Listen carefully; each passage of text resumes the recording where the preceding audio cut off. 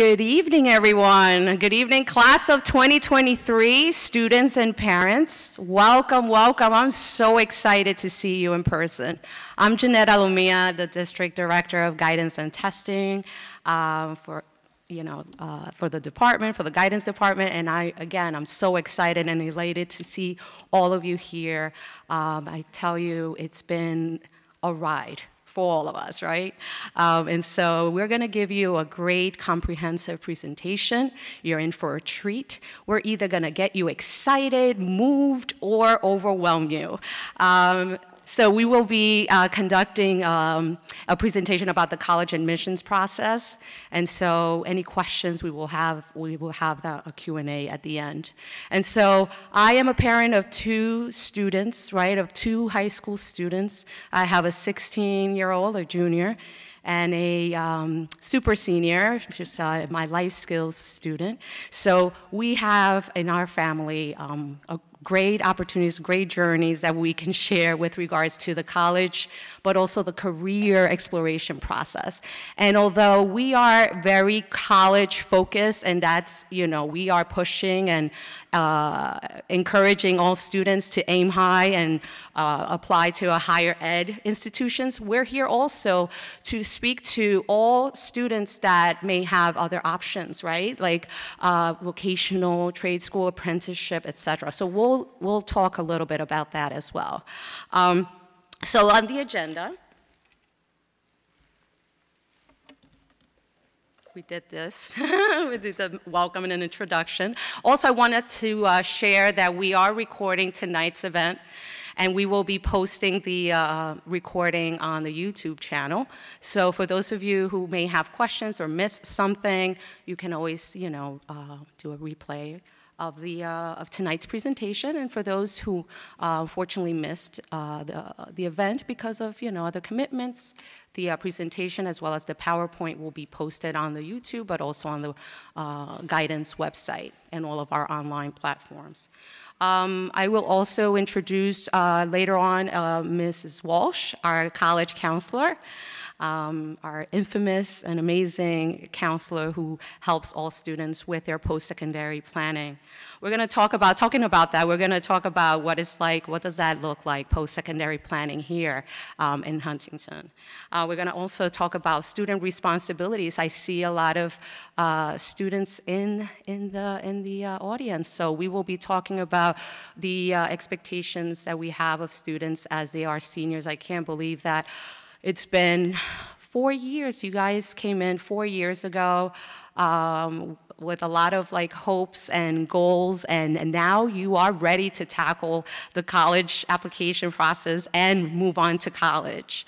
And so we will be discussing the services that the college office provides, as well as our online web-based tool called Naviance. We will talk about the college admissions criteria and procedures, financial aid and scholarships, as well as special considerations. And at the end, we will have a question and answer section. And so with the impact of COVID, the college admissions process looks differently than 2019. We have colleges that do mandate vaccination in order for students to live on campus or study in person. And so there is a lot of new COVID-19 related response when it comes to the colleges. We also have a lot of colleges, over 500 universities, institutions that are now test optional. So we're gonna also delve into that, whether students should be taking their SAT, ACT. We're definitely gonna be looking at that. We have about almost 85% of our student body of class of 2022 that is currently attending 2- and 4-year universities. Others are going to, they're taking a gap year, military employment and trade school. And so we, every year, our goal is to, again, expose everyone to the opportunity that they can go to a 2- or 4-year school. And if that's not the route that the student or parent decides to take, then that's okay. We are going along with you. You lead the way.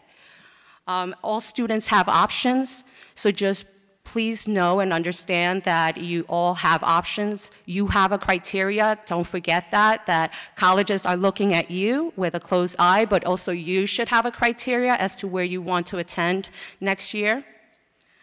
It's not where you go, but what you do when you get there. So we encourage all students, just like we do when you start in 9th grade, to get involved, right? Extracurricular activities and volunteer. So we do encourage you to continue that, those leadership roles that you carry throughout high school, to continue that in college. So everyone's path is unique. One word of advice is, as a parent, I have witnessed this, please do not compare yourself with another person's journey or destination, or why the student received admission to the same institution prior to me. So try not to compare yourself as you go through the process. It is a very customized, unique process. So your experience will be completely like your fingerprint, unique. And I'm also talking to those parents with older students that have students in college as we speak. You will notice that, yes, the college admissions process and the whole financial aid process is quite familiar to you and similar. However, again, their journey is unique and the journey is different than your older child. So organizing, we're going to talk about organizing post-secondary planning into steps. We feel that if you are organized, you write things down, whether it's through a Google document, it doesn't have to be your conventional paper and pen, but if you carry a calendar and also keep a things to do list, what we advise you is to be organized and just take some time to just think about your next move.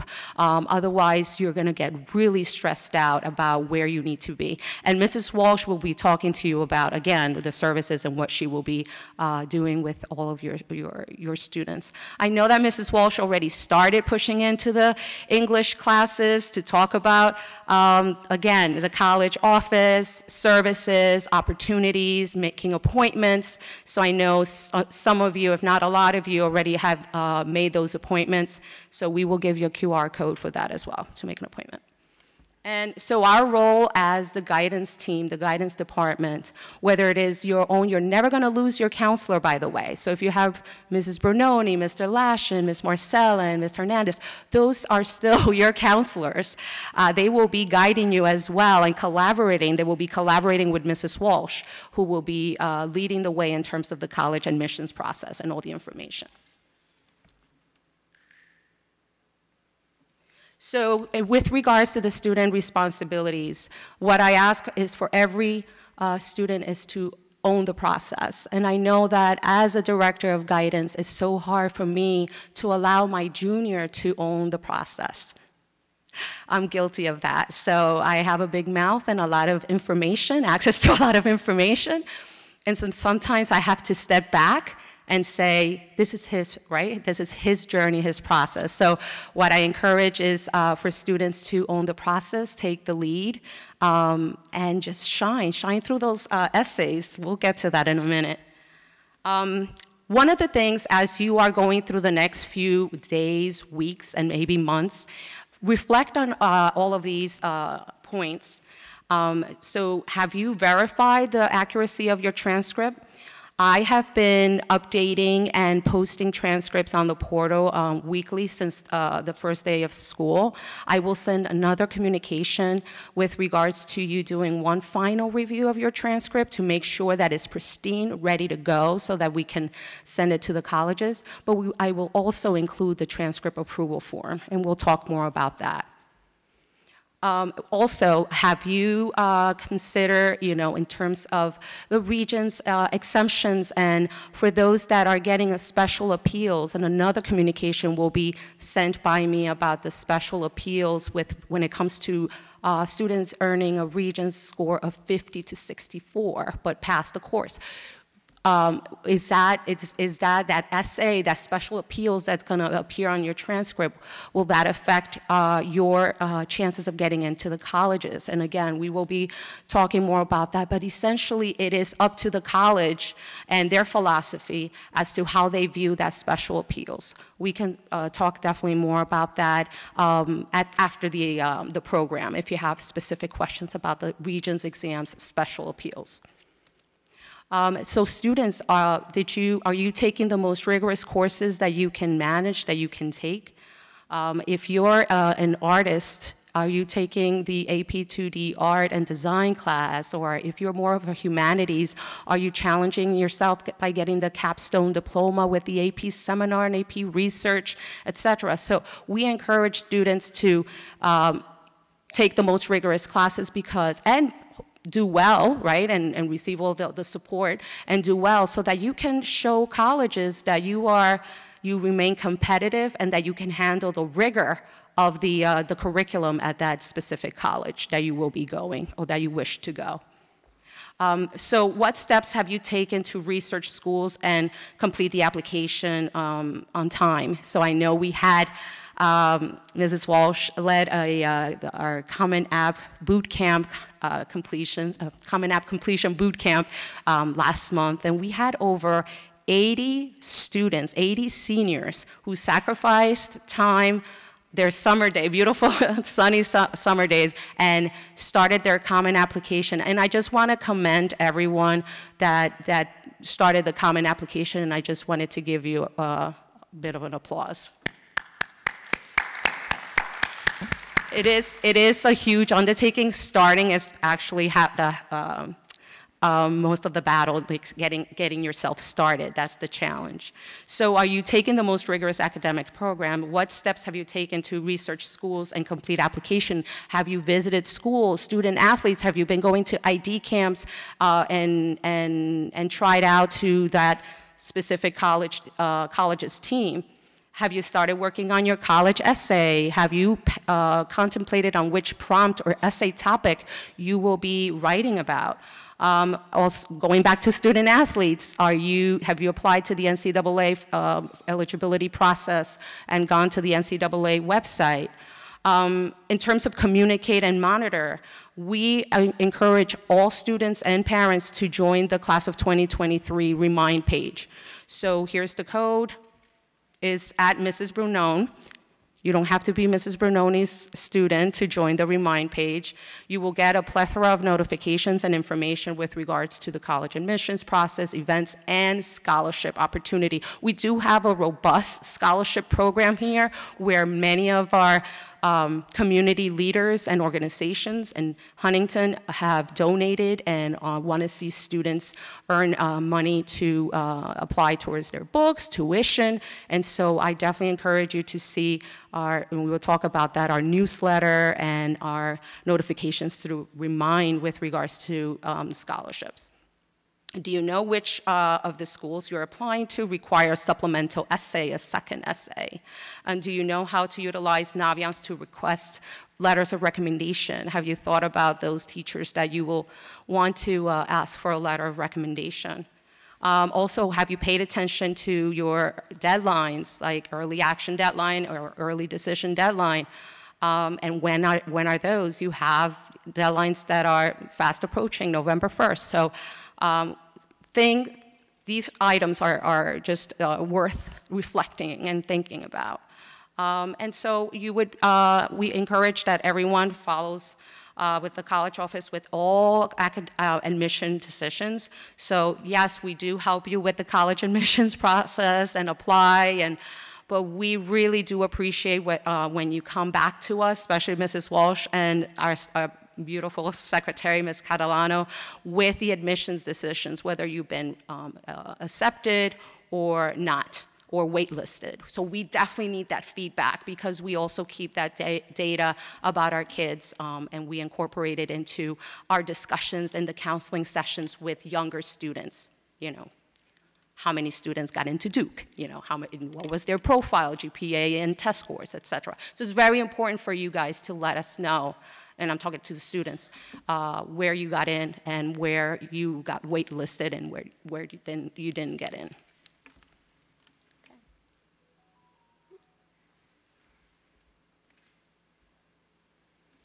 And so I am going to be quiet right now, and I'm going to introduce a very resourceful person. She's been in the field for 21 years, and she's been working at Huntington for 17 years. So I think she knows what she's doing. Please help me welcome Bernadette Walsh.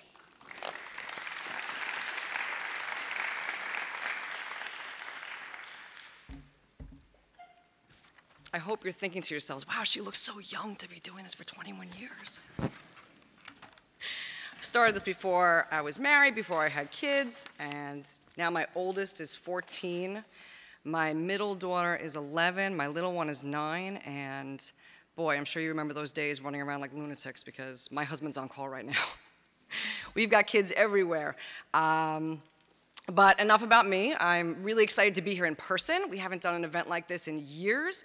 I think back to the last time we spoke in person here, the last senior parent night presentation was for the kids that were seniors when all of you guys were freshmen. It's a long time ago. And I know myself, I was thinking back then, how are we going to get through this? What are the next couple of years going to look like? So I'm so happy to be here again in person, welcoming families, not only to the auditorium, but to the college office so that we can continue this discussion together. Zoom still works, and if that's everybody's comfort level is different, but whatever it is that we can do to support and encourage, we are happy to do that. So thanks for the welcome, Ms. Alamia. We're going to talk tonight about the college application process. We're going to talk about what I do, what the students are going to be responsible for, and really how we're going to pull it all together. I have been pushing into the ELA classes this week. I'll be doing some more push-ins tomorrow and next week. There's quite a lot of senior English classes scheduled. So I've been taking my show on the road for a couple of periods every day and trying to reach every student and let them know that this is a relationship. We're going to work together to make sure that everybody feels supported and encouraged and has the information and the resources they need to go through the search and application process as stress-free as humanly possible. So we have a dedicated college office, which is separate from the guidance suites. I'm down the hallway, right across from the library, and seniors are encouraged to come down at any point with questions, with concerns, to set up appointments, just to swing by and say, hey, Mrs. Walsh, I got into, Duke. Got in here, got in there. Mrs. Walsh, what's the next step? So we really do have an open door policy, and kids are more than welcome to come down. You can see on the board all of my contact information. I can be reached via email. Parents, guardians, you should know that the Remind group isn't just for students. This is for you too. And so if you would like to kind of be in the know with what's going on, I know I'm a part of the Remind groups for all my kids, teachers, and coaches and all that. Just to be on top of what's happening, please join that Remind group. The college office has a ton of resources still, we've got the big binders there and the workbooks, but it's also a great space for students to sit down, take some time out from the day during a study hall and do some work. We've got the computers there, but obviously students have their Chromebooks. They can come on in and just take a breather, kind of regroup, work on their college essay, start reaching out to some colleges, sending out a few emails. That's the place to do it. We've got information there about virtual college visits, college fairs, scholarships. One of the items that you picked up today, called the Friday Flyer. This is posted every Friday on the district website. And if you flip through, you'll see lots of information about upcoming standardized testing, upcoming virtual college visits, college fairs, scholarship opportunities, grants, financial aid, you name it. Everything post-secondary planning is published in that Friday Flyer, which we post on the district website every Friday. We've got information down in the college office about NCAA, of course about Naviance as well. At this point in the process, students really should be kind of wrapping up their research. And I say that very loosely because the research process takes time, there's ebbs and flows, and it could just take one visit to a college for a student to say, yeah, I don't want an urban environment, or that's really for me. It could take a virtual visit for a student to say, yeah, you know what, I think I'm gonna add this school to my list now. So research, it takes quite a while. And I was talking to the kids in classes this week, asking them, does anybody know what would be the day when you actually have to put down your freshman deposit? Okay, you can shout that out, anybody. When do you have to put down your freshman deposit? May 1st, May 1st. So research will go on long after you even apply. Long after you even apply. We are here to help with that. We're here to help narrow down a list of schools, maybe open up that list of schools. Maybe talk about, do you have enough options on your list of schools? That's what we can do together to make sure that you've got something you feel comfortable with. You know, the goal is really to be able to sit down at your dining room table and say, okay, I've got these acceptances to colleges X, Y, and Z. Which one's right for me? So if you're strategic about where you're applying up front, you'll have a lot of opportunities. That's what we want. So as students are doing their research, please know that all seniors are entitled to 5 days of excused absences to visit colleges. We want students on campus. You know, now that colleges are opening up more to visitors, try and take advantage of that opportunity. I know it's not so easy to miss classes, especially if you got a heavy schedule, but I'm sure you can appreciate visiting a college in person feels very different than going online and visiting. That's not to say that virtual visits aren't great opportunities, because they are. But you have 5 days to use. There's a special form. You can find that in my office or in the college office classroom, which I'll talk about in a second. And we will absolutely give you the day to do that. Come back to school the following day, make up all the work you missed, make up any exams that you missed on that day, etc. So please take advantage of those. Some students will use them in the fall when they're doing their initial research. Some students will save those days until the spring, when many colleges have what they call accepted students day programs.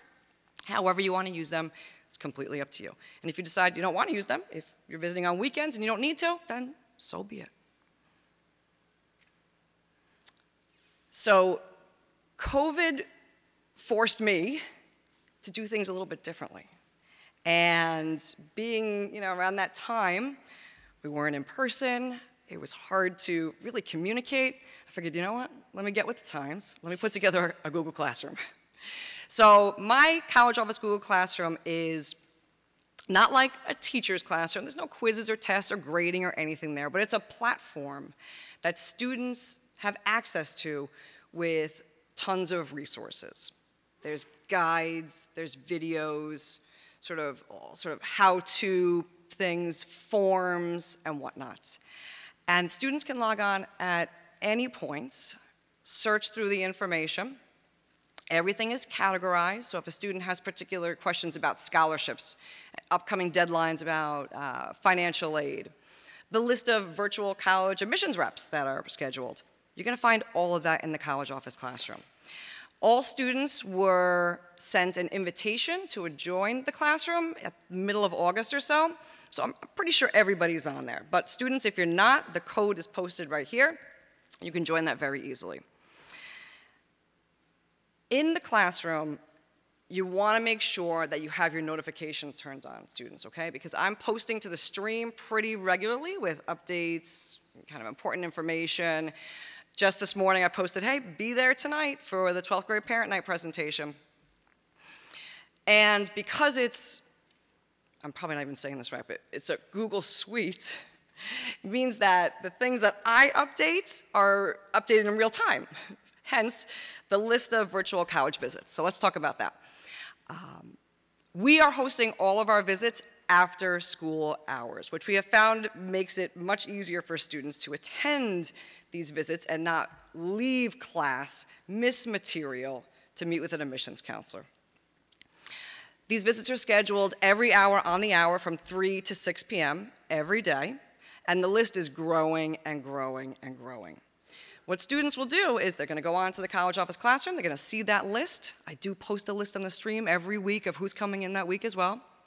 Students register through their Naviance account, and they will have the opportunity to have a 45-minute session with admissions counselors, ask some questions, and if they prefer to kind of keep their mouth shut and sit kind of on the side, they can listen. they could hear about the college, learn a little bit more about the opportunities from the academic level, from the athletic level, from the musical level, from the scholarship point of view, all those different things. The students have opportunities to participate in college fairs. We have a college fair that we're hosting here called the Mini College Fair. We haven't held it here in quite a while because of COVID, but we have over 50 colleges coming in on October 18th. That is also in the Friday flyer. Students will have a chance to come to the cafeteria and meet with admissions counselors one-on-one. So we aim to help, support, guide students through the research process, along with the application process too. Naviance. Naviance is a big part of this process.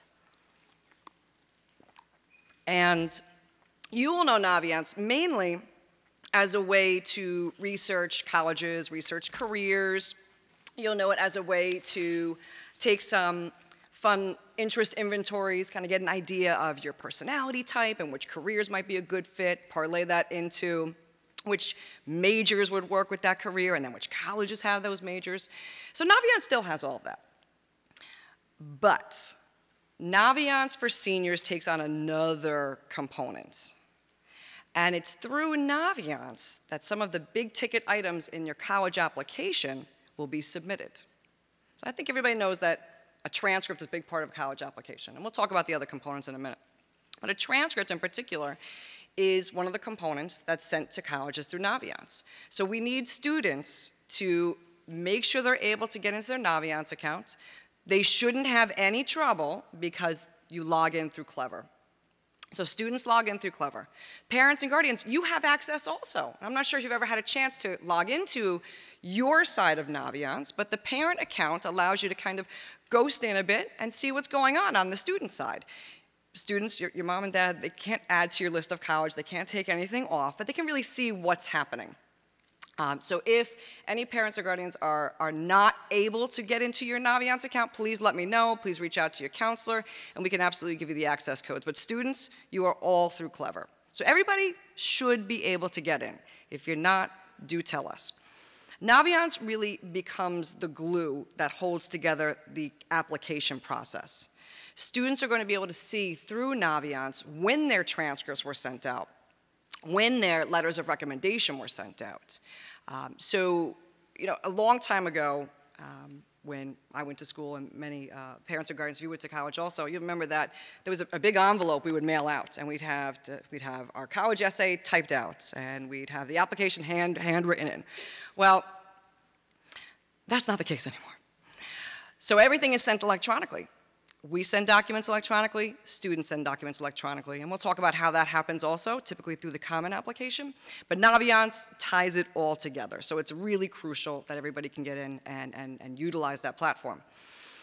The College Office Google Classroom, the Naviance platform, these are going to be websites that you are on regularly, students, okay? So just try and get used to this.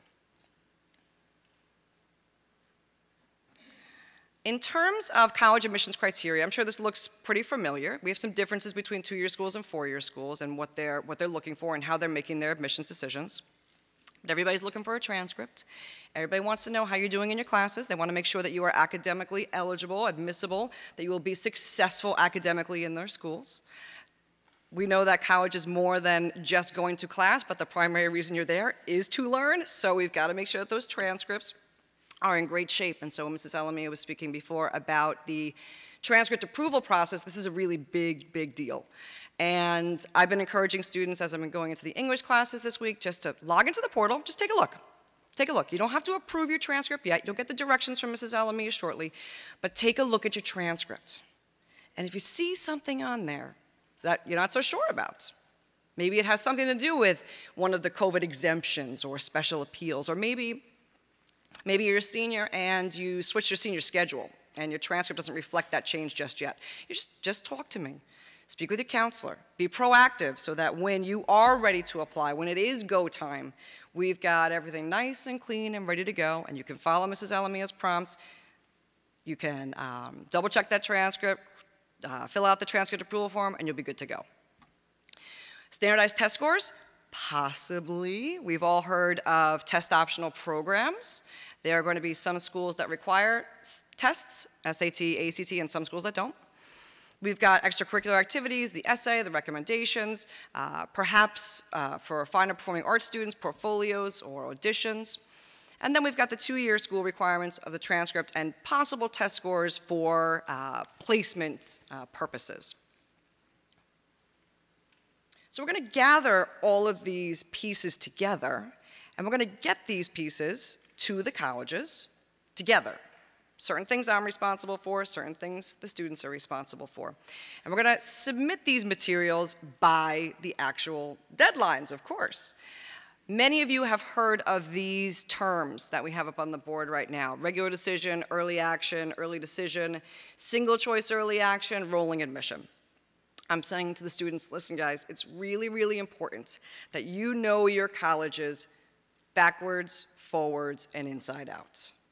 You do not want to miss an application deadline. You don't want to miss an opportunity. You want to make sure you understand what these application options really look like and mean. For the most part, they're pretty straightforward. The only one that's a little bit quirky here is restrictive early action. And so that depends on the colleges that a student applies to, how that actually plays out. But essentially, it's an early action program, which is non-binding.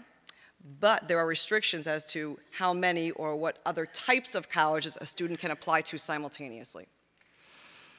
Not every school will have these 5 different options. You might apply to one college that has early decision and regular decision. You might apply to another college that has an early action deadline, an early decision deadline, a regular deadline, and a rolling deadline. It depends on the schools you apply to. So organization, like Mrs. Alamia said, is critical. You don't want to miss a deadline. You don't want to miss an opportunity. You can apply to multiple schools through a regular decision plan. Typically, that deadline is January. You can apply to multiple schools through an early action plan if the school has one. And those deadlines range usually anywhere between October 15th at the very early start through November 15th. Non-binding. Early decision, this is the binding program. You can only apply to one school in this fashion. And if you get in, you're essentially signing a contract right up front, and I am signing that contract, that if you get in, you will go, and I am not allowed to send out other applications for you once you've been accepted. As we talked about, single choice early action, and then rolling admission, which means that there is no deadline. So colleges have different options here, and you really want to be sure that you understand, based on the schools you're applying to, what choices you have, and it will absolutely help you structure the next couple of months if you know what you need to work on first, second, third, fourth, and so on and so forth. We're absolutely going to talk about this when we meet together. So you're not going to just leave here today, guys, and be on your own and have to figure all this out. I'm meeting with students regularly, in groups, of course, but then individually. And so this QR code is a code to an appointment request form. And I asked that if you met with me last year, you do not have to fill out that appraising myself packet. But if I didn't meet with you last year, I need you to do that. And seniors, I know you're familiar with this.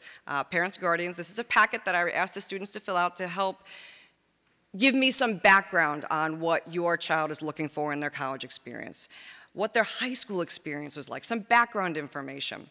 The goal is for me to meet with your children and provide them with resources and information so that they can be successful in this application process. So in the packet, I ask about, again, their interests. What are you thinking for in terms of life after high school? Are you thinking about a 2-year school or a 4-year school? Are you thinking about maybe a music major? Are you looking for a college that has a psychology program but a marching band? Maybe some specific information so that I can then present you with tools and resources. That packet also helps me help the colleges get to know students. And that's because I will be writing a letter of recommendation for your children. So that packet gives me lots of backgrounds. Our conversation, lots of backgrounds that I can then present students to their colleges. So, long story short, if you filled out that packet last year, you don't have to do it again. But everybody, if you'd like to request an appointment, you're going to go onto the college office classroom and fill out the form, or you can just scan the QR code and you're good to go.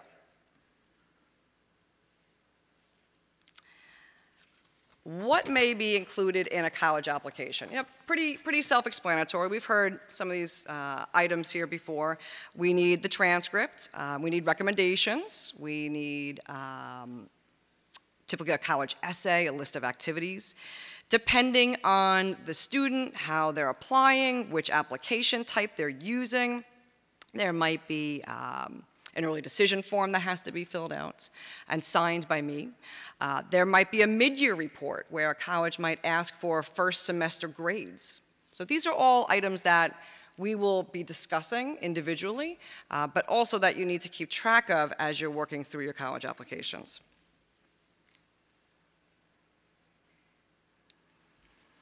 As I mentioned, Naviance is a huge part of this process. So the items that you see here are going to be submitted through Naviance.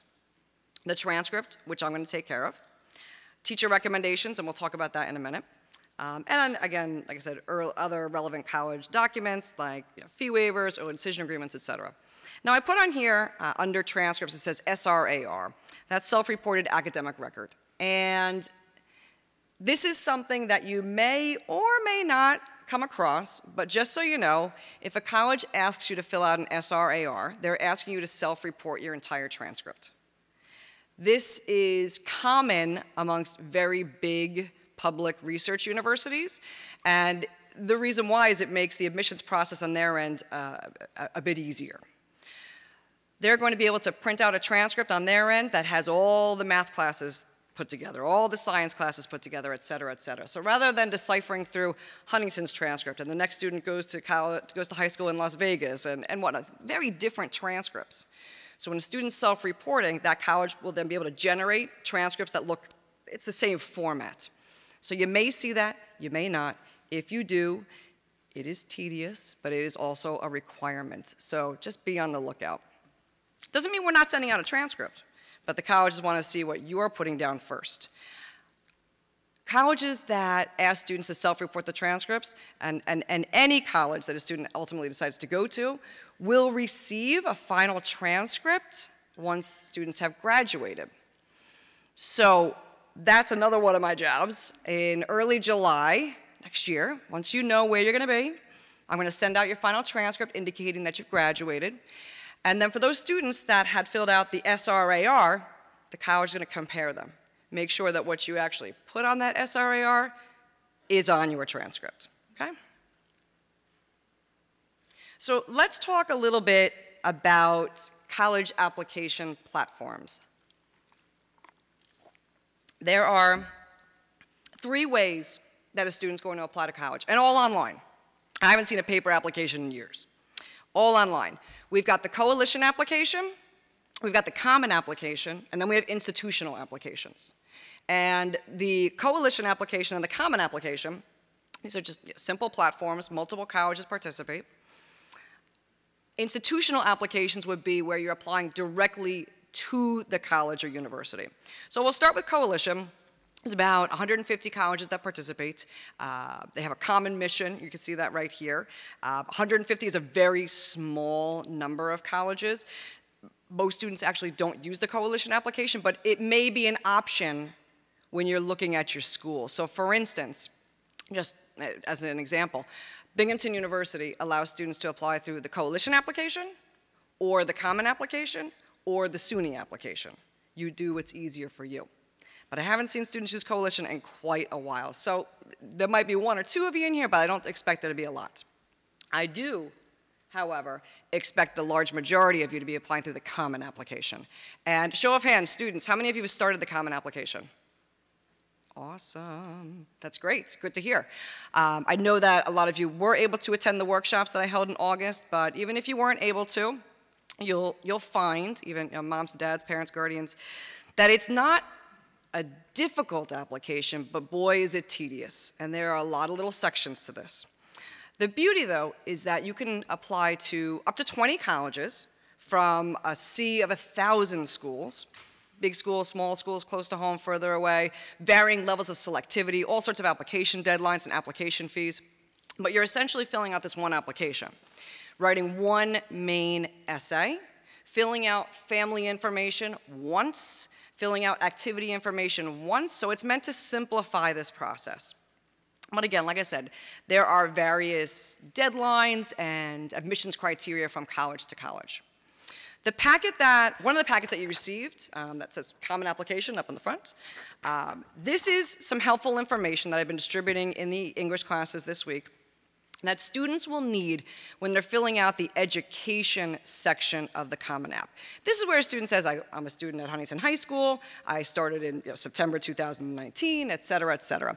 This is where you're going to mention, students, that you are attending a high school that has a semester scheduling system, that our GPAs are based out of 100 points, et cetera. So it's Huntington High School specific information. So you're going to use this as you're filling that out. And again, you're doing this once. So that's what's really nice about the Common Application. You students, you have to do what's comfortable for you. And if the majority of your colleges are on the Common Application, I would apply that way. There's no need for you to apply through the SUNY system if all those schools are on the Common Application. It's just going to be a bit easier for you to do it that way. The Common Application works with Naviance very, very well. And there's a special process, and students have heard me talk about this before, called the Common Application Naviance Account Matching Process. And it essentially allows the two systems to talk to each other and work together so that we can send materials out for students, so that teachers can send letters of recommendation out seamlessly. But there's a couple of steps that need to be completed in order for that to happen. So in reference to the next two slides, I'm actually going to ask you, in the packet, you're going to see this page right here called a records release form. If you flip over, it says application procedures. So this kind of details this process here about matching Naviance and the Common Application, how that works. And the first step is going to be to sign what we call the FERPA agreement. Now, that stands for Family Educational Rights and Privacy Act. And basically this FERPA agreement, when you waive your rights through FERPA, what you're essentially saying to the college is that you haven't tampered with your letters of recommendation. Therefore, you don't need to see them. Therefore, we are waiving our rights to view letters of recommendation, which is an important part of the application process because colleges want to make sure that teachers haven't had their letters tampered with, that teachers have been able to put down truthful, accurate information, and so on. So the students are going to be asked to sign this FERPA agreement right in the Common Application. It takes 2 seconds. And the next step would be to actually match the Naviance and Common Application accounts. And so again, that gets them communicating with each other and talking together. And what we'll eventually see is a list of schools that a student's applying to right on their Naviance account, which is super, super important because remember, it's through Naviance that I'm going to be sending materials to the colleges, that teachers are sending materials to the college. So we need to be able to see all of those schools listed on the Naviance account. So just a couple of screenshots so you can kind of see what will happen. Once a student matches their Naviance and Common Application account, you'll see the full list of colleges right here. You can add to your list at any point, students. The list of schools you have in the Common Application today might not be the final list, and that's okay. Even after you match your Naviance and Common App accounts, you can still add schools. You can take things off. That's completely up to you. You build this the way you feel comfortable with a list of schools that give you options and choices that you really feel good about. So nothing is set in stone, right? You apply to your colleges one at a time, even with the Common Application. You don't click a button and spend $1,000 in application fees. No, no, no, no, no. You do this one at a time. And you apply when you're ready. You apply when all the pieces on your end are set to go. Now, some colleges have what we call supplemental essays. And that's in addition to the main college essay. I'm just going to actually go back a few slides just to show you. If you've been on the Common App, moms and dads, you'll have seen that there's a couple of different tabs on the screen. We've got the dashboard, My Colleges, Common App, College Search, and financial aid resources. So I'm saying to students, listen, First off, let's check and make sure all your schools are on the Common App. And if they are, let's add them. You can't add more than 20. Not that I suggest anybody apply to 20 schools. But by adding your schools to the Common Application, you can really start to keep track of deadlines, requirements, application fees, recommendation allotments, etc. Just because you have a school listed here, it doesn't mean you have to apply to that school. So eventually, you build a queue of colleges. So you see right here, I'm on the My Colleges tab. And in this account, we've got maybe 6 schools or so. Each school, in addition to the main Common App, that's in the middle tab, that's where you put your essay and your list of activities and whatnot. Each school will have their own questions. And this is where you say, I'm applying regular decision, I'm applying early action. This is where you're going to see institutional questions specific to the college. Why are you applying to our school, et cetera. And this is also the page where you will actually submit that application. So my advice is throw in all the schools you're thinking about right now. Because rather than going from website to website to website, when does Sacred Heart do? When does Albany do? When does Elon do? If you put everything in the Common App, you'll see it right in front of you, and it just will help with your organization and make things a whole lot easier for you. Now, in Naviance, we are also going to be requesting letters of recommendation. So, packet, a handy packet right here. I've got a copy of a recommendation request form that the students will provide their teachers. And on the reverse of this form, I'm going to talk about how to request these letters of recommendation through Naviance. So the teachers, many of them received a heads up from students last year. That was kind of the way we were trying to go about this. Have a conversation with teachers last year, get the thumbs up that they're willing to write this letter. And this year, we're going to kick it up a notch. We're going to communicate with those teachers again, make sure they're still on board, and then the student's going to send a Naviance link. So teacher letters are submitted electronically. They are writing letters for you in a general fashion, meaning only it's not college specific. They're not writing a letter that's specific for Hofstra, specific for NYU. It's one letter specific about you, but that can be sent to multiple colleges. Teachers need some time to write these letters. So seniors, please reach out to them as soon as possible. The teachers are going to have to, like I said, submit their letters through Naviance. They will go directly from a teacher Naviance account to the colleges. Some teachers may ask for additional information. So they may ask for a student to fill out a brag sheet. I have brag sheets in my office. They're also posted on the College Office Classroom. And this would be a way a student could share with the teacher some of the reasons why they're asking that person to write the letter. What did you find exciting about the classwork? Was there something that was particularly challenging? Was there a moment in class where you had that light bulb moment? You know, things to kind of help jog the teacher's memory. They're teaching hundreds of students a year. So a brag sheet might be helpful for them. But up to the teacher if they want that. And you can find those, again, in my office or in the College Office Classroom. As I said, I also write letters of recommendation. So my job is to really sort of pull all the pieces together to help the colleges get to know students, not only on an academic level, but also on a personal level. So hence that packet, our many conversations and opportunities to communicate is very important in helping me present you to your colleges. When a student is following the directions to request the letters of recommendation, this is the screen they're going to come to on Naviance. And so it really is self-explanatory.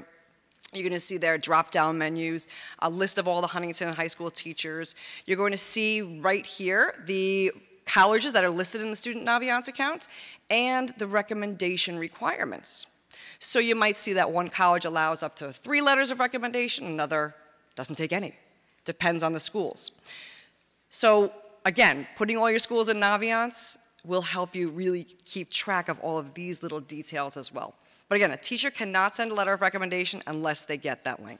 So really important. You know, as is, we keep going back to communication and follow through. Touching base with your teachers, touching base with me, letting me know what's going on. If you're having any questions, any concerns, we are there to guide you through each step of this process. Your teachers want to help you as much as they possibly can, but they don't know what's going on in your little heads, so you have to make sure that you're reaching out to them and letting them know what's happening on your side. If you got a deadline coming up, if you're just concerned about something, etc.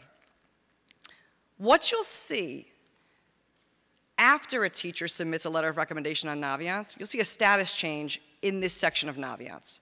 So you'll actually be able to see when those transcripts were submitted, when they were received by the college, and then when they were downloaded by the college.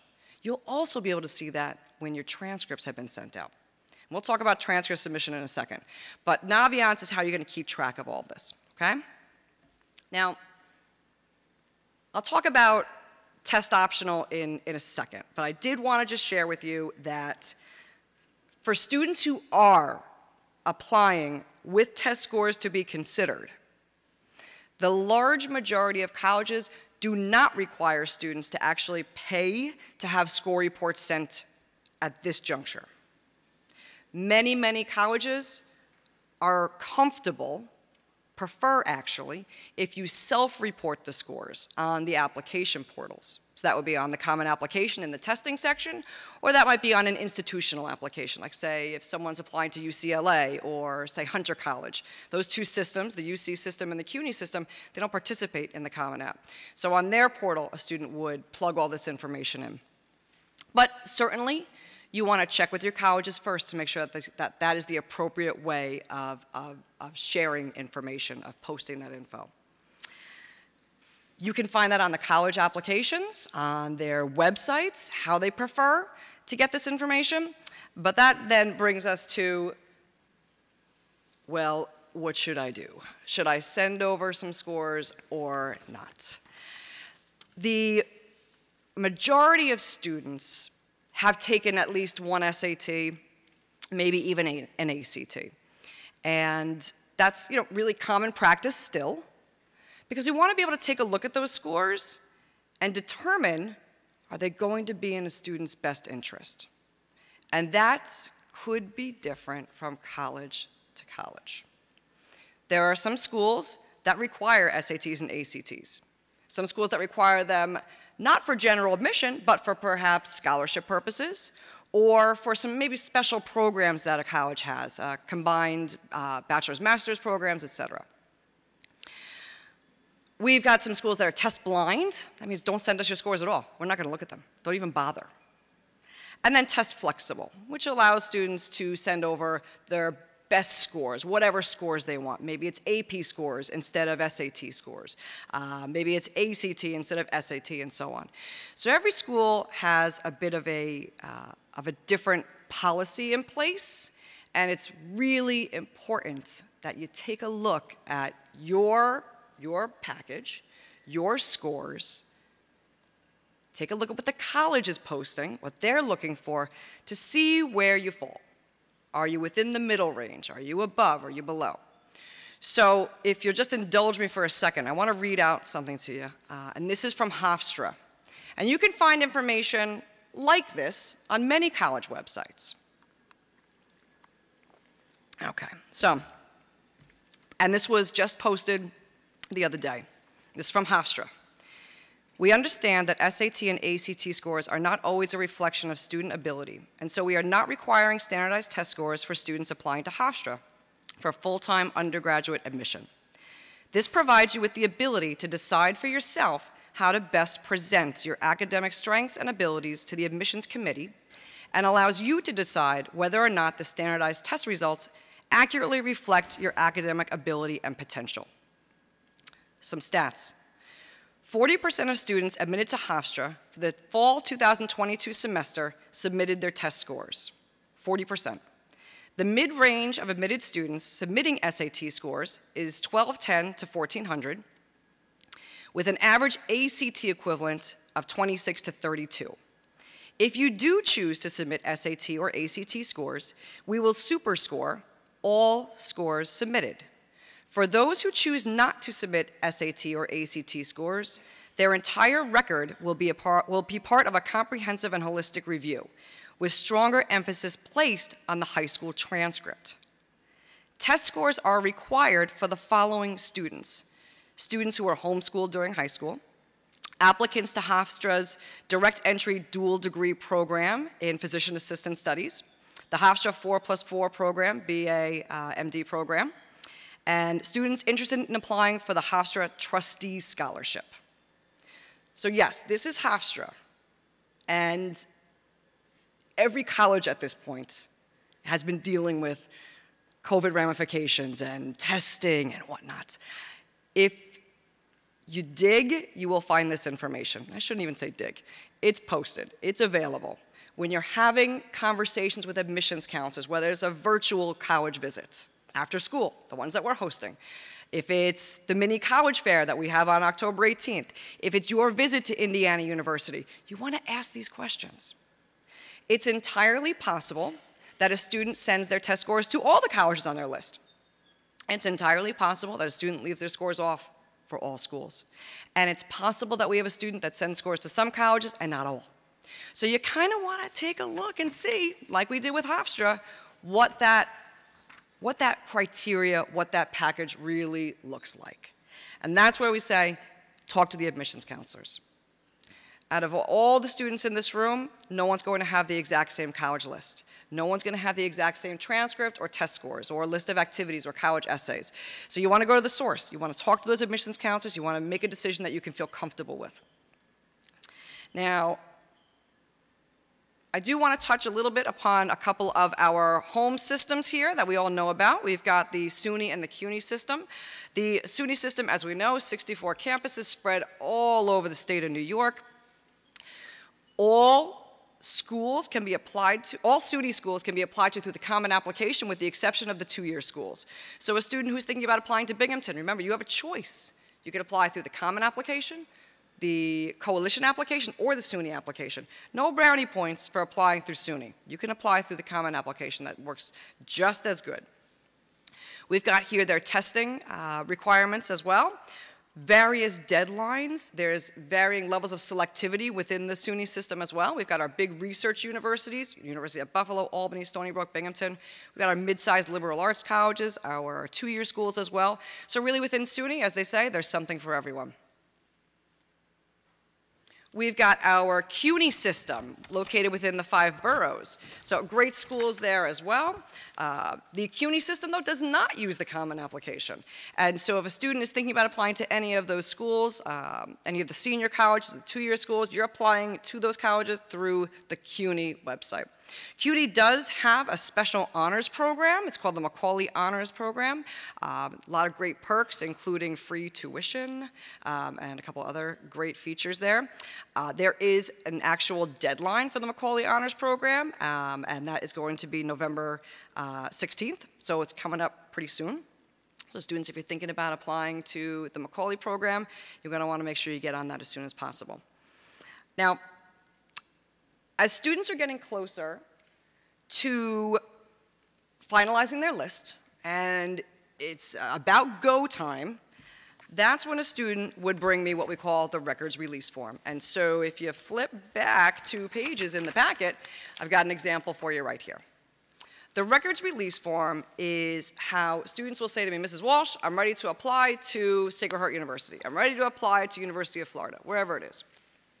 Students are going to tell me the name of the school. They're going to tell me how they're applying. They're going to tell me if they're applying to a particular program on campus, if they're applying with a particular major or whatnot. And this is just information for our records, so we can, again, keep accurate track of admissions trends and data, like Mrs. Alamia was saying. Need to know what the deadline is. Need to know how you're applying, because if you're applying through the common application, there are special forms I have to fill out in addition to writing my letter of recommendation. If you're applying through the SUNY application, there's special forms I have to fill out that way. So you're going to let me know how you're applying. The next couple of questions are going to pertain to Naviance, student signs, parent signs, and then this is turned into me. Now on the reverse, I don't know if you saw this before, all the way at the bottom, there's some deadlines. There are 317 seniors, and that's a lot of paperwork to process. I need to be sure that every student who's applying has the attention they need and they deserve with the applications. So if there is a problem, I need to make sure I've got a little bit of a buffer to address that. So I'm asking students to give me these forms 15 school days before the deadline. Does that mean you have to apply 15 school days before deadline? No, no, no, no, no. You have until October 15th, November 1st, January 1st, et cetera, et cetera. Whatever your deadline is, you have until then to apply. I just need to know about it.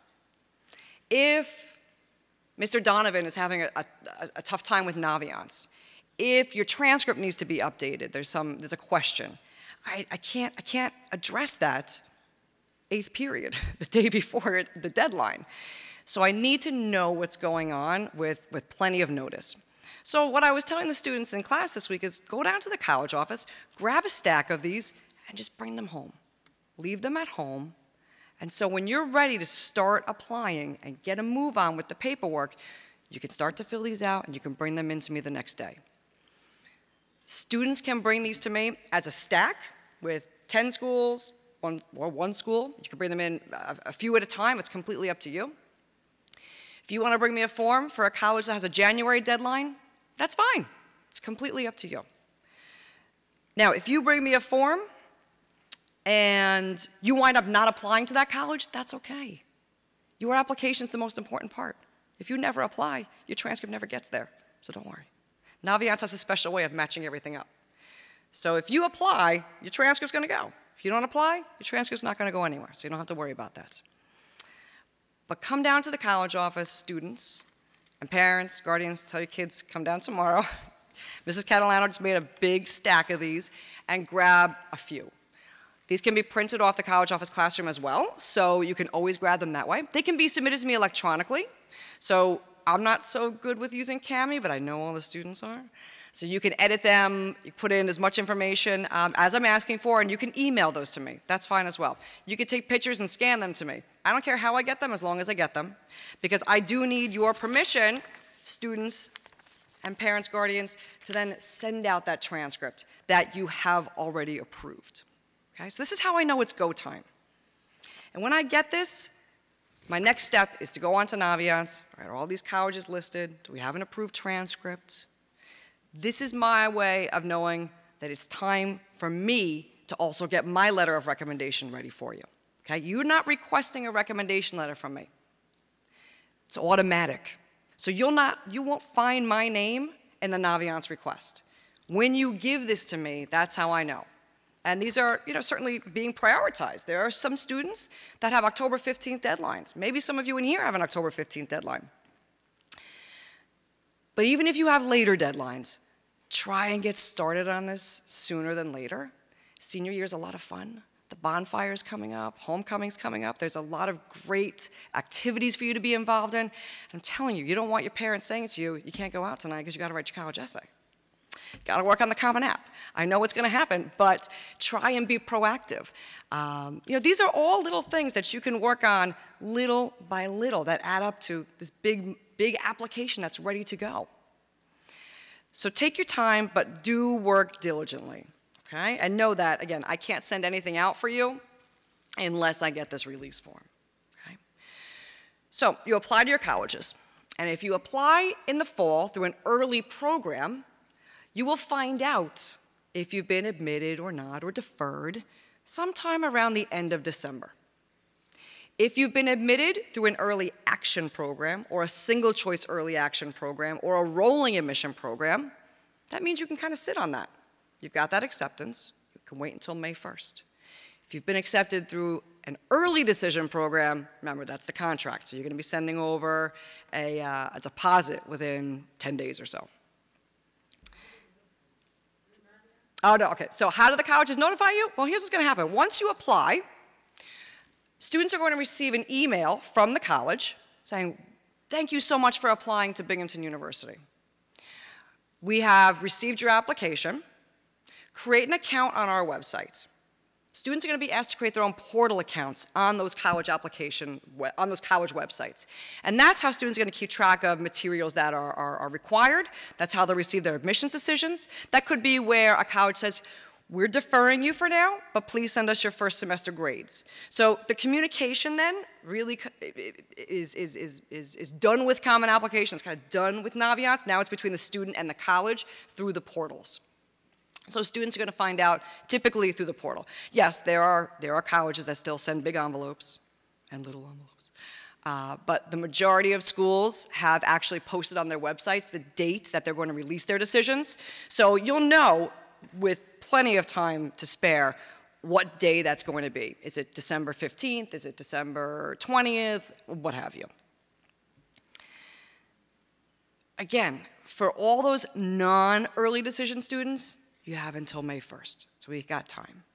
But you do want to start this process earlier than later so that you're not rushed. And the same is true for the financial aid process. So many of you have heard of this before. As I'm walking into the English classes, I'm asking everybody, do you want to pay for a place for college? And they're like, no. Well, how do we do this? We do this by applying for financial aid, scholarships, grants. And so the three biggies for financial aid would be the FAFSA, the New York State TAP application, and the CSS profile. And these are forms that some students fill out for all of their colleges, some of their colleges. It really depends on the schools you're applying to. The FAFSA, though, is a form that's filled out by students who are applying to any college in the US or international American colleges. And this form helps the schools distribute their federal money. This application becomes available October 1st. The TAP application is for New York State students who will be attending college in New York. Could be a private school, could be a public school. Any college in New York. That's where the TAP works. That application is also available October 1st, but you have to have the FAFSA done first. And last but not least is going to be the CSS profile. And this is a form used mainly by the very selective colleges and universities to distribute their own institutional aid. So it has nothing to do with the federal money, with the state money. This is all the money that they've received from their alumni who give back, endowments and things like that. So there are going to be students who fill out all three. So for instance, a student who's applying to NYU would fill out the FAFSA, because it's in the United States, the TAP, it's a New York State school, and the CSS profile, because NYU is a highly selective private university that distributes their own institutional aid that way. A student who's applying to Binghamton will fill out the FAFSA and the TAP, no CSS there. A student who's applying to, say, Penn State will only fill out the FAFSA. They do not take the TAP because they're in Pennsylvania, and this is not a highly selective private school. Selective, yes, but not private. So you wouldn't be filling out the CSS profile. So it does depend on the schools you're applying to which forms are filled out. We are going to be hosting financial aid nights in October. These forms become available October 1st, and on October 6th, we're going to be hosting an event led by financial aid counselors to discuss these forms, what they mean, how to fill them out, different hints, tips, and suggestions. We are also going to be hosting FAFSA completion night on November 2nd, and this is where we're going to have financial aid counselors go line by line through the FAFSA. I was telling the students in class this week, October 1st is the magic day for when these forms are released. You cannot create any accounts right now. If you try to create an account for the FAFSA right now, you're working off the wrong school year. This would be, what's available right now is for students who are in college for the 2022-23 school year. Your freshman year will be 2023-24. So October 1st, that becomes available. Now, there was a question in class today, well, should I get this FAFSA and CSS and everything done as soon as possible? Well, yes, as soon as possible, but that doesn't mean you have to have it done by October 2nd. As soon as possible. The idea is, you want to apply to your schools, get an acceptance letter, and shortly after that, receive your financial aid package. You just don't want this big delay between, all right, I know I've been admitted to Hofstra, but is it affordable for me now? So if you apply for college and financial aid around the same time, there's a greater likelihood that you'll be able to receive both an acceptance and a financial aid package around the same time. And that's what we were looking for. Colleges may have their own deadlines for these forms, though. So again, you want to take a look at that and be sure that you're adhering to all of that. There's no infinite pot of money. We all know that, especially here in the state. So you do want to make sure you get on this, as soon as you can. But please don't stress that you have to get this done right now. You can submit financial aid applications before you apply to your colleges. You can do that.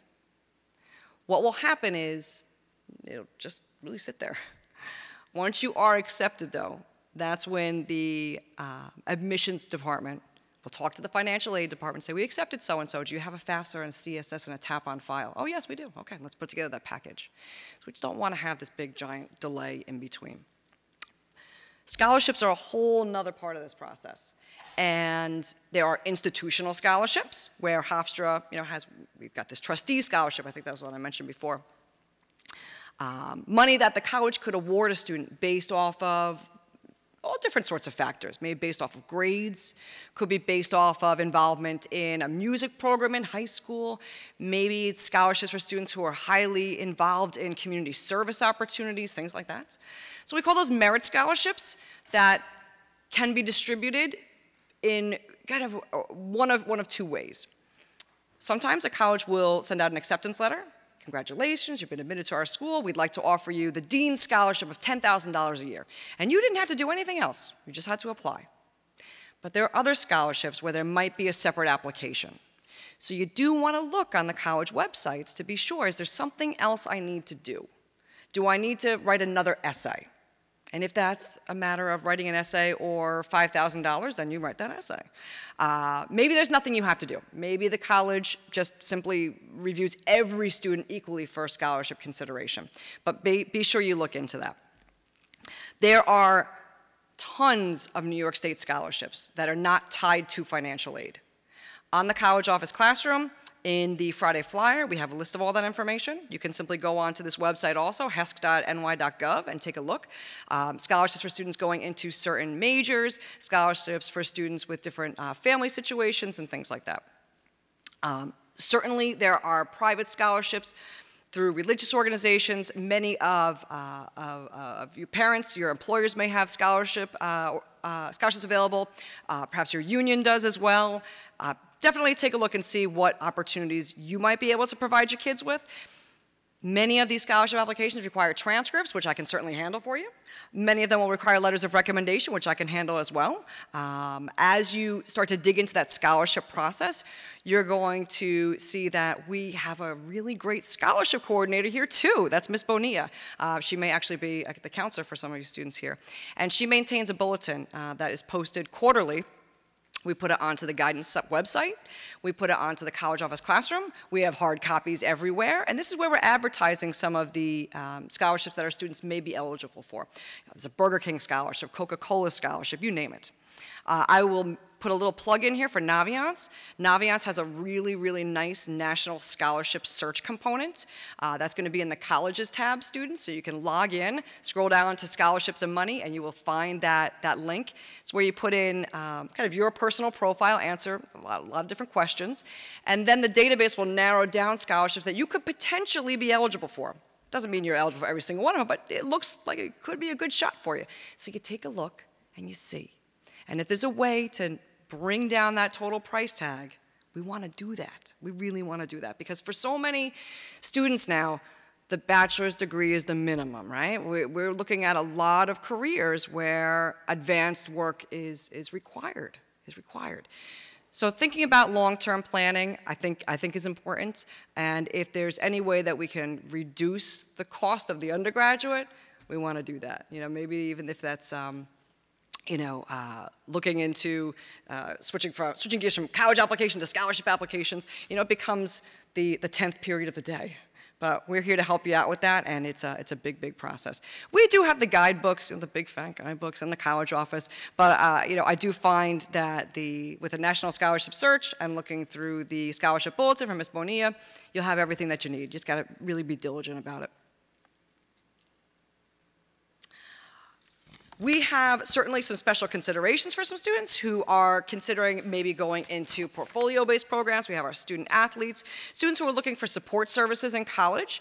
Every student's path is unique. Every student's path is different. No two students are the same. No two colleges are the same.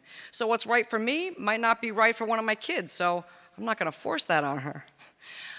We want to make sure that we're taking an individualized approach to every student. So, when you're filling out that packet and we're having our conversations, I need to know what's going on so I can say, why don't you think about this program? Maybe this will work well for you. Let's talk about deadlines for portfolios. How does that work from college to college to college?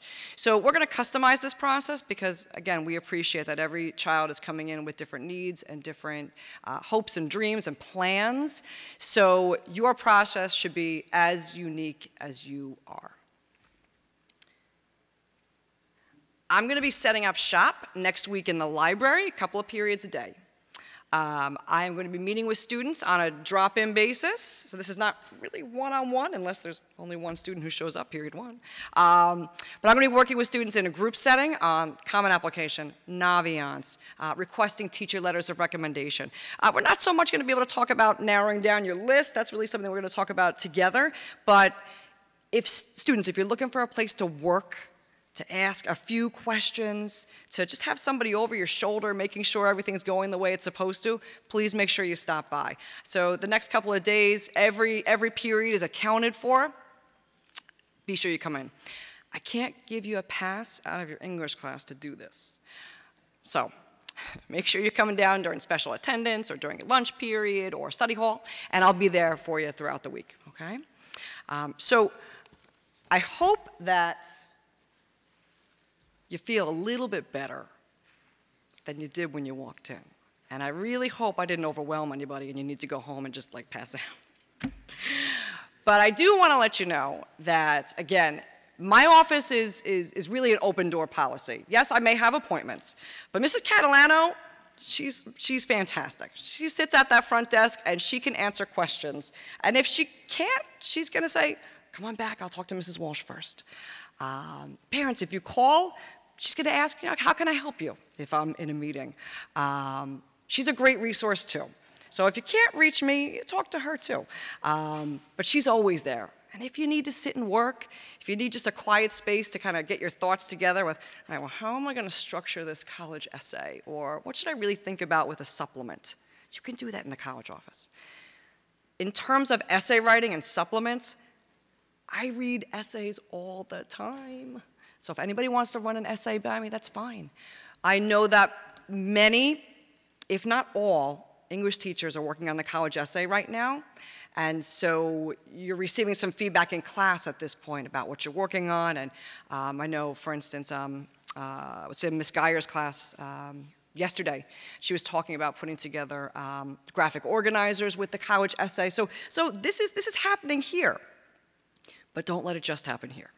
All right? We want to take this information, we want to go home, we want to get cracking on that Common Application, we want to really start to dig into how do I want to structure the activity list that I've put together. Well, I want to look at my list of colleges and do I have enough options here for me?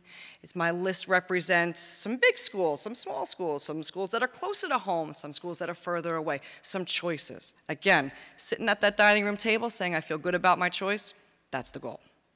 So I thank you for coming, and if anybody has questions, we'll make this an open Q&A. Wow, here we go. Yeah.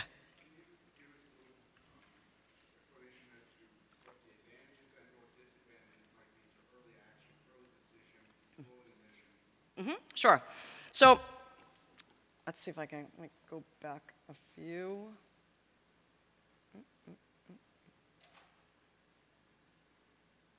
No, okay, there we go. All right, so first off, not every school will have all these options, right? You want to take a look at the colleges you're applying to see what plans even exist. When a school has an early application, though, you're applying typically anywhere between October 15th and November 15th. And the message you're sending to your college is that you're a highly motivated student. You're someone who has taken the time, put the energy and the effort into crafting a perfect essay for you. That you've taken the time to do the research. You've taken the time to visit, whether it's virtual or in person. And so you're sending that strong message that you are someone who feels that they could be a good fit for this college. Now, with early decision, you are saying, you are my number one choice. My number one choice. I'm not thinking about anybody else as much as I am with you. If you accept me, I'm going to go there. So colleges look at that as the ultimate commitment. And when they see that, they know that they're getting someone who, above all else, wants to be there. Sometimes you will see higher admissions rates for early programs. Sometimes. That's not always the case. That's not always the case. So you have to take a look at the stats on the college's websites. But for a student who is highly motivated, who has taken the time over the summer to really work on every little piece of this application, that essay is finished, they've communicated, they have researched backwards, forwards, and inside out, applying early action, I believe, gives them a better advantage.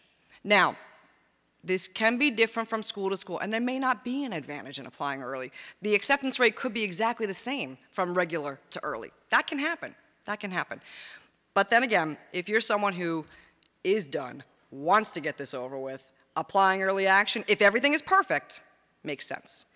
If it's a struggle, if it's a push to get everything done by October 15th, don't send your work at 80%. Wait until you're in good shape. That's what I would say. Yeah.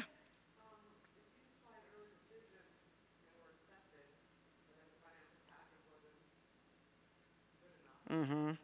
So what happens? Okay, so that's a good question. And I think a lot of families are considering, well, what do I do? I mean, college is really expensive, and how are we gonna, how do we want to give our child the best advantage. And if applying early decision means 17% versus 7, oh, wow, I mean, it sounds very tempting.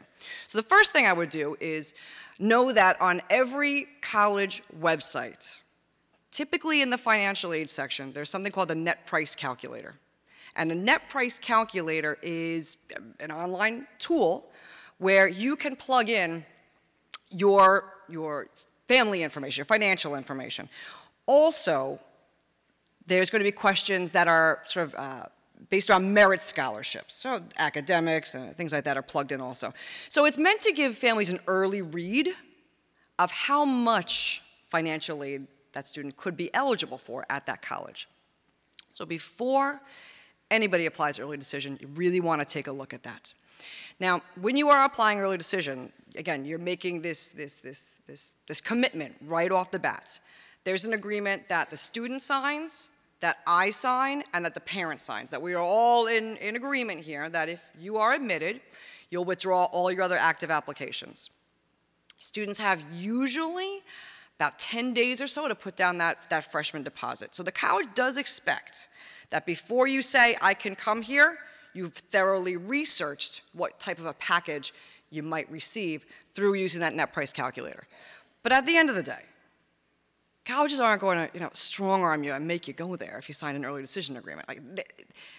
If there's a financial concern, you want to discuss it with the financial aid office first, but know that if a student's been admitted, I can't send out any documents to any subsequent colleges.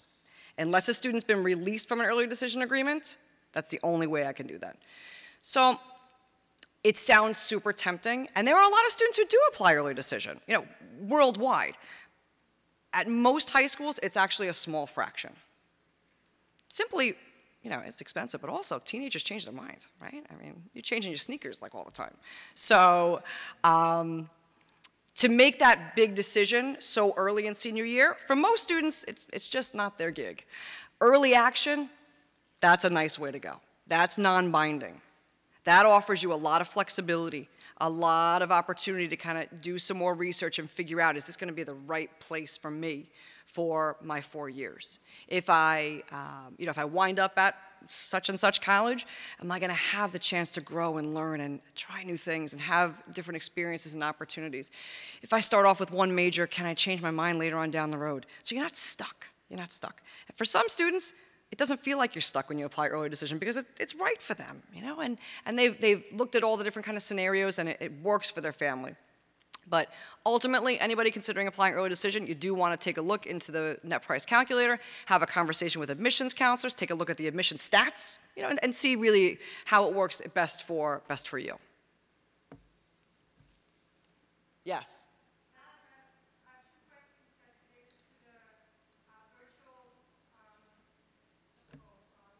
Yes. Yes. The virtual college visits are only for Huntington High School students. So we've got maybe 60 or so colleges signed up, and more coming every day. You know, as I was starting these presentations with the students this week, on Monday I was showing them the list of colleges. By Tuesday it was bigger, Wednesday it was bigger and bigger. So we have colleges reaching out all the time. You know, and I'm saying to the students, look, if you want to apply to University of Miami, but we all know it's kind of tough to just, you know, hop on Southwest and get to Miami tomorrow, go to the virtual visit. What a great way to get some information and learn about the colleges. The nice thing also is that the admissions counselors who host those events are typically the admissions counselors who read our applications. So what a great way to make a connection, right? This is a process of networking. I hate to say college is a business, but moms and dads, you know this. So we want to make sure that we are making ourselves marketable applicants and communicating, asking questions, demonstrating our interest, even if it's through a Zoom meeting, still counts. And you had another question?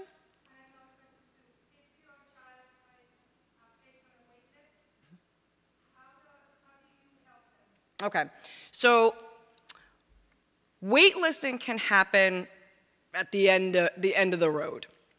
Students can be accepted, denied, deferred during an early round, and a deferral basically means that the college likes what they see, but they need a little bit more information, so they might ask for a first semester report card. Then they look at your application again. A wait list means that they like you, they have no room.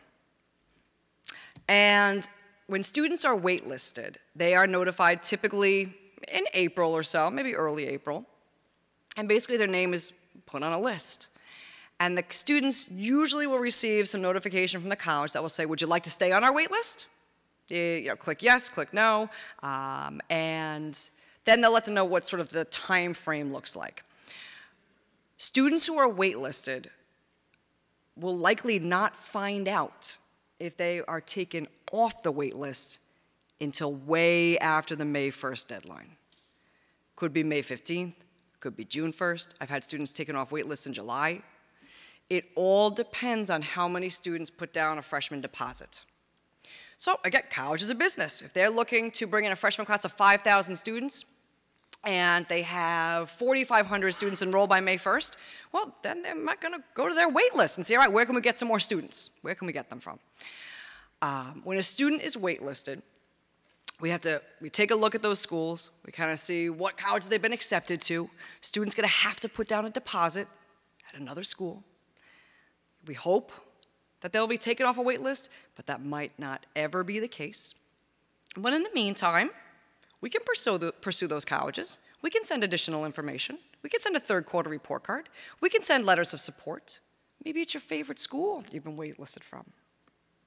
We're gonna keep working with that school to see what else it is that we can do to help move that application along the way, and hopefully the student has more consideration. However, not every college will rank their wait lists. It might be random. It might be looking to fill certain slots, certain majors, things like that, and we are not privy to any of that information. So that's why I say to students, listen, I know this is your top choice, but you gotta put a deposit down somewhere else, because you gotta have a place. Gotta have a place. So I hope that answers your question. Yes?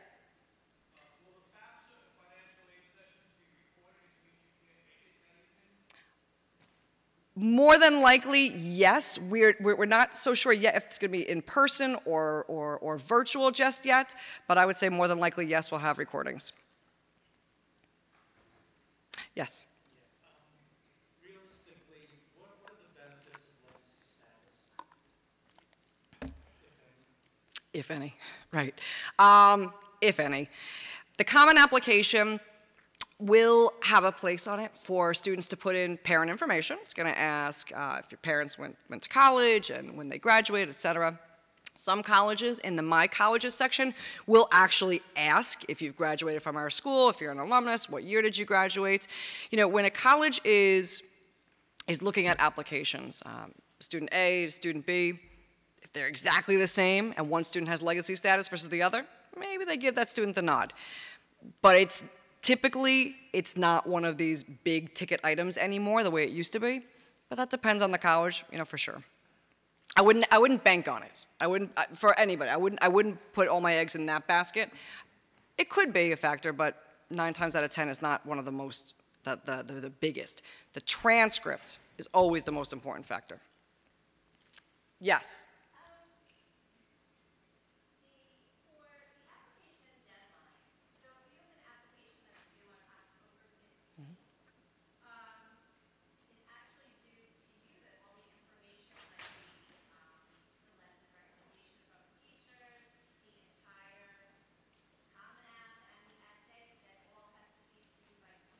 No, no, no, okay. So students have until their deadlines to apply. I just need to know about it beforehand. So all I need from students is this form. That's it. The teachers send their letters of recommendation through Naviance. And remember, when that letter of recommendation request is sent through Naviance, Naviance will list the schools the student's applying to with the application deadline. So the teachers will know those deadlines as well. So the teacher forms, my forms, student application, as long as they are in by the deadline, you're good to go. But this form just gives me the heads up so that I can start preparing. If there's an issue, there's a problem with the transcript, or there's, again, like I said, a teacher is having a tough time with Naviance, I want a bit of a buffer so I can take care of any potential issues. Not that I'm expecting any, but take care of things if they come up. So no, students do not have to apply by Tuesday. I just need to know about it. That's all. Yeah, no problem. Again, and that's why a student can give me these forms for colleges with January deadlines also. It's fine. It's fine. I can accept all of these at this point. I'm just saying to the student, don't give these to me, 8th period, the day before your deadline. Give me enough notice. Okay. Yeah. Yes. Mm-hmm.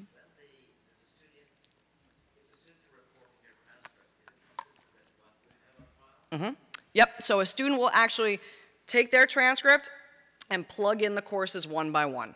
The Common Application has a section called Courses and Grades, and if you've bounced around on Common App, you've seen this before. Some colleges ask students to fill out that section, but not all. I'm saying to students, don't fill it out unless you have to.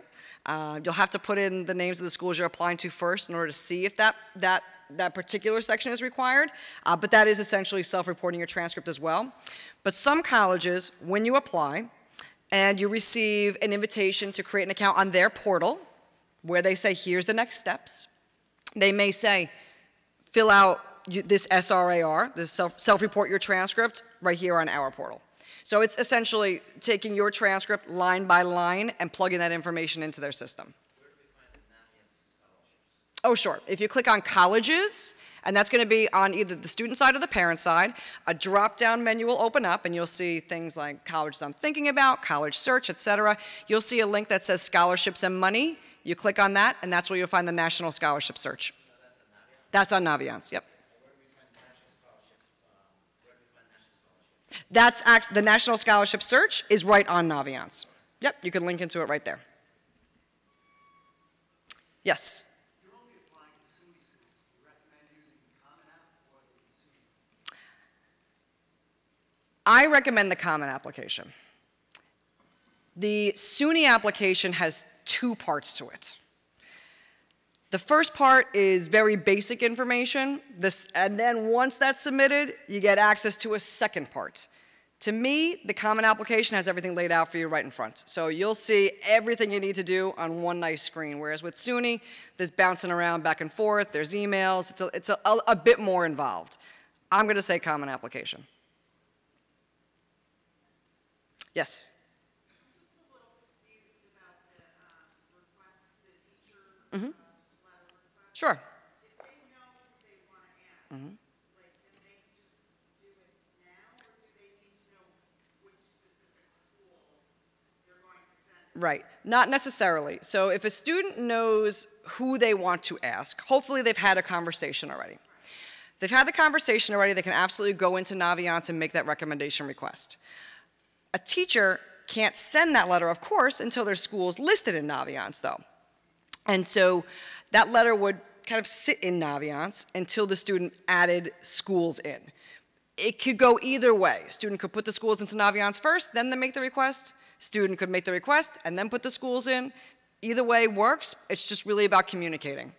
And If the student happens to put in the schools after the teacher puts the letter in, they'll just have to stop by the teacher's room and say, hey, you know, I just added my schools in, can you just go ahead and send that letter?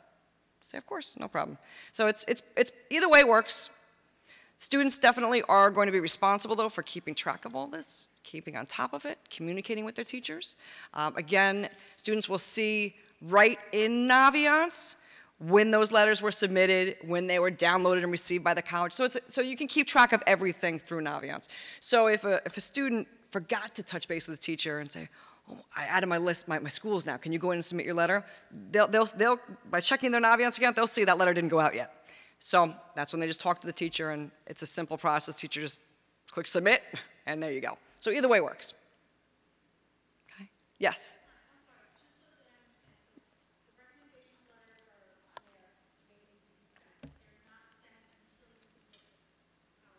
Correct.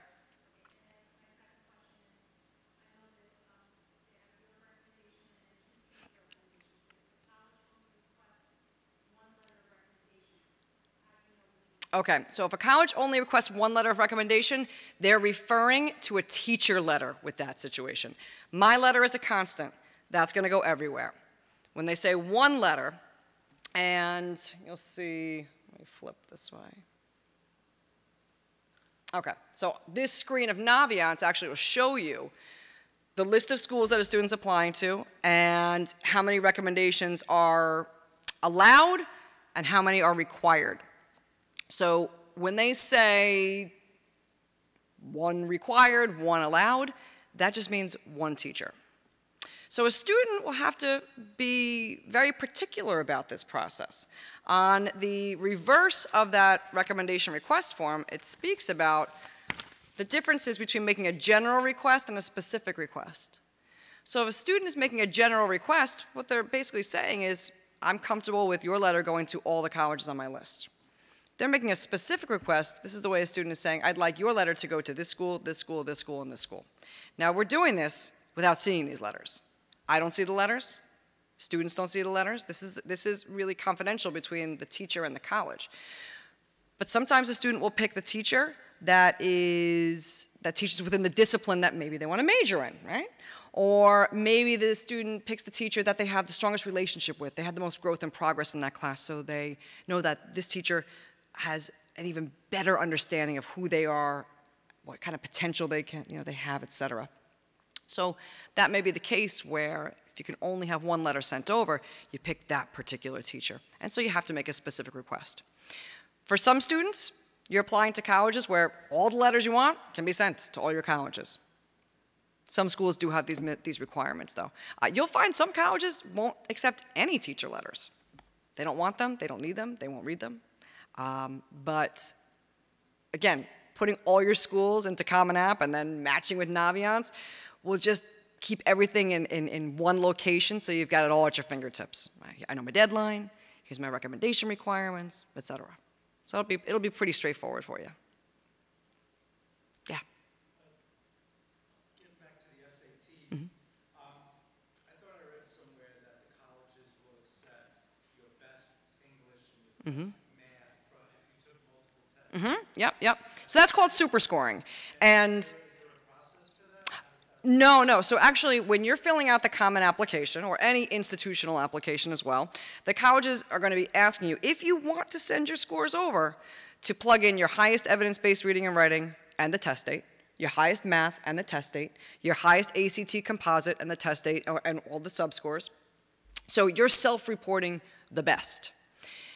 What will happen is, the same way we would send a final transcript to verify everything you put on your self-reported transcript, you're going to be asked to send over an official score report from the college board. And that's where the college just will compare what you put on your application to the scores you actually earned. So yeah, it's called super scoring, and yes, they'll still do that. The score report that you'll eventually send will have all that information so the colleges can see, all right, here's my number for my evidence-based reading and writing, here's the math score, and we're good to go. Yeah. No, the super score is common practice. Even the ACT now is becoming more common. ACT score reports, if you take them more than once, the second test will have the super score all the way actually up at the top, which is kind of neat. They didn't have that a couple of years ago, so that's a cool new feature. Yes?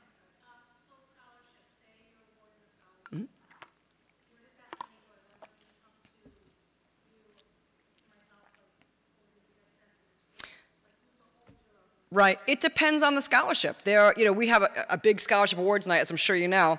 And some scholarships are paid directly to the student, and the student can use that for books and supplies and dorm, things like that. And other scholarships money is paid directly to the college. So it really does depend on the award that's being distributed. So, we good? All right, everybody. Now go home, get to work, keep me posted. Always happy to help. Have a great night, everybody.